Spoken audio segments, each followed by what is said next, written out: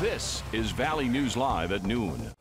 Welcome to Valley News Live at noon. Taking a look at our sky cam right now. The snow is falling lightly as it continues to come down out there, and that means that roads are still icy. But the big story of the week is the dropping temperature. Let's get right over to meteorologist Jim Gash for a first look at our weather. Jim?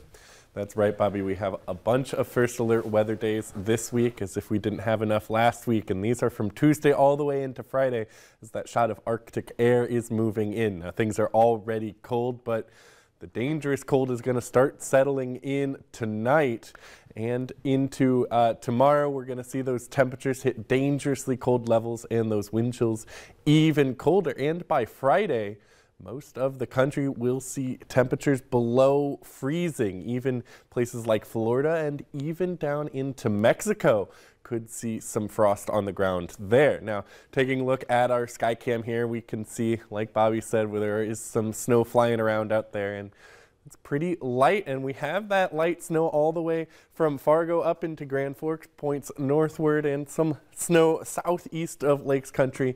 And zooming in on this little band that we saw, pretty hefty snow, but it's pretty fast moving, so not a lot in the way of accumulation. And visibility's already starting to take a hit, and that 0 degree line is hanging right over our area, a bit colder out west than it is in the east. Minot sitting at -8, and those wind chills even colder, and that's the story of the day. Those wind chills are only going to decrease as we move throughout the day. Here in Fargo, we're going to continue seeing that snow until the mid-afternoon, and after that, temperatures will fall back below 0. So, Bobby, I'll have more information about how long this cold will last coming up in just a few minutes. All right, Jim, thank you so much. Have a lot of Arctic news to go over pretty soon. Jim, thank you. Well, 9 people are recovering after a harrowing incident near Fergus Falls in Otter County is being credited with the rescue. Jim Moss says that he was on his way home from Wampton last night when he spotted a van in the ditch along Highway 210 between Foxhome and Fergus Falls. He says the vehicle had slid on glare ice and tipped over in a ditch. Moss says that he had the driver use windshield wipers to unlock the doors and then was able to get the rear hatch open. He pulled 7 people, including children, out of the back. Some of them were pinned. They were, 3 high. They were pinned underneath each other. And so we got all those out, but then Grandma was pinned underneath Mom up in the front.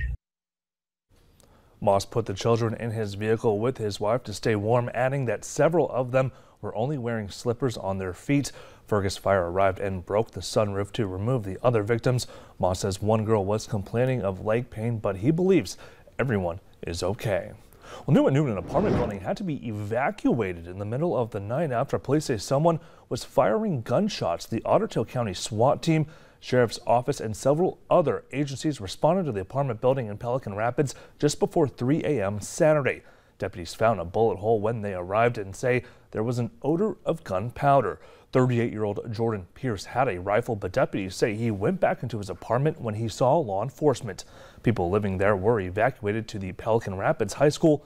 Pierce eventually surrendered and was arrested for reckless discharge of a firearm, property damage, and carrying a firearm while under the influence of alcohol. No one was hurt. And there's still no word yet on what caused a fire that killed a dog and destroyed a family home in North Fargo over the weekend.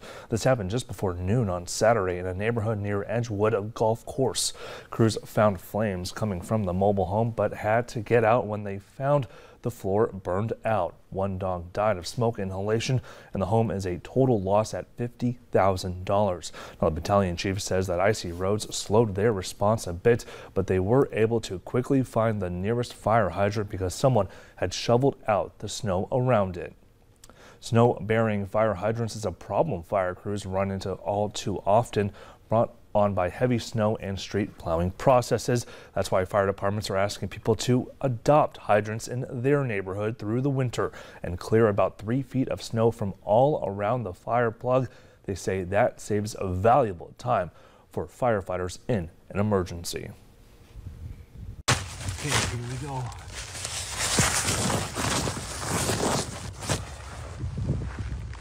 Oh, here we are. Yes.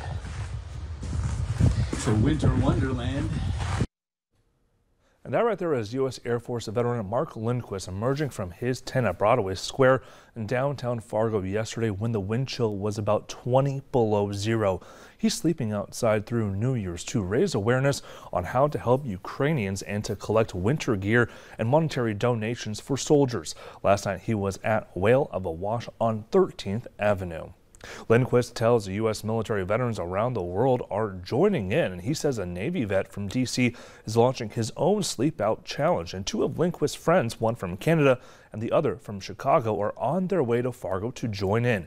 And we have more information on how to donate at valleynewslive.com. Just click on this story. And on the U.S. southern border, the humanitarian crisis is growing. Thousands of migrants are crossing into El Paso, Texas each day. So many, in fact, that the city's mayor has declared a state of emergency. The scheduled end of a pandemic-era policy called Title 42 this week is expected to make things even worse. The rule was used to deter more than 2.5 million migrants from crossing. Well, if you're shipping holiday gifts, today is the deadline for the Postal Service's Priority Mail, and the 23rd is the deadline for Priority Express if you want it there by Christmas. FedEx is shipping by the 20th for Express Saver, and for UPS, December 20th for 3-day Select, the 21st for second-day Air, and the 22nd for next-day Air. The Jewish Center of North Dakota is hosting a public menorah lighting tonight on the second night of the 8-day Festival of Lights for Hanukkah. A 9-foot-tall menorah will be lit on the lawn of the Fargo Public Library, and the event features children's activities, a Hanukkah game show, and refreshments. Complimentary menorahs and candles will be distributed for people to light at home. Well, Fargo's Gladys Ray Shelter is in serious need of winter gear, and gloves and mittens are at the top of the list. They're asking you to consider donating new or used items to the Downtown Engagement Center between 8 a.m. and 8 p.m. or at the Gladys Ray Shelter on 1st Avenue South after 5 p.m. And Wednesday is Homeless Memorial Day, and community members are invited to participate in a 5-block walk of remembrance in downtown Fargo starting at Broadway Square at 6:30. with a memorial service to follow at First Lutheran Church. Well, coming up at noon, the January 6th committee will meet publicly for the final time today, voting to adopt their report and to make criminal referrals to the Justice Department after an 18-month investigation. But next, meteorologist Jim Gash has what we need to know to expect for this week and today when it comes to our weather.